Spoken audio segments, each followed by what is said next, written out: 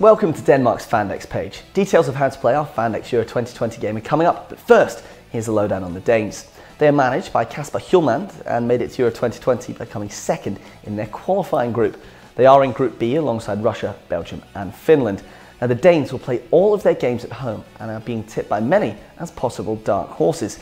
Kasper Schmeichel leads example from the goal, whilst Christian Eriksen is the star man. He takes set pieces, and if he plays well, they do. If you'd like to buy shares in Denmark, well, then here is how you play. Each country's share price will increase or decrease depending on their results at the Euros. You can trade before and after games, and the price of your team will fluctuate just like the actual stock market. Each team has a predicted points total for the tournament. If you think they'll do better, then buy their shares. And if you think your rival is overrated, then sell their shares. You can buy and sell as many teams as you like, as often as you like. If your team exits the tournament, then no problem. Just pick another side. It's that simple. You could win cash prizes at the end of each round, and it's absolutely free to play.